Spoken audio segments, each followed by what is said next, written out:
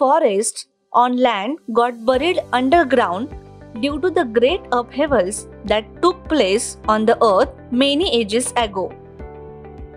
After that, the process of formation of fossil fuels from the remains of living things took place underground.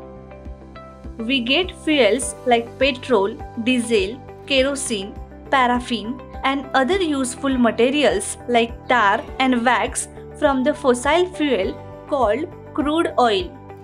Living things use land, water, and air available on earth, and so does man.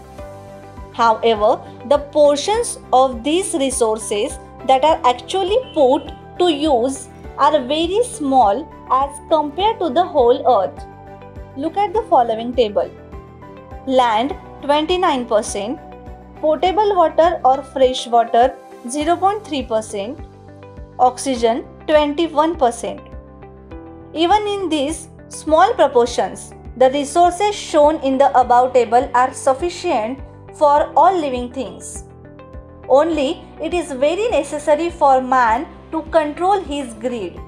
In other words, he must use these resources judiciously with the awareness that they are meant for all other living things and not just for mankind. Institutes at work. India Meteorological Department IMD was established in 1875 for studying the weather in the Indian subcontinent. The main function of this institute is to observe the weather and to make weather forecast. This institute also conducts research related to changes in weather, makes forecasts about rains, and studies the developments related to global warming.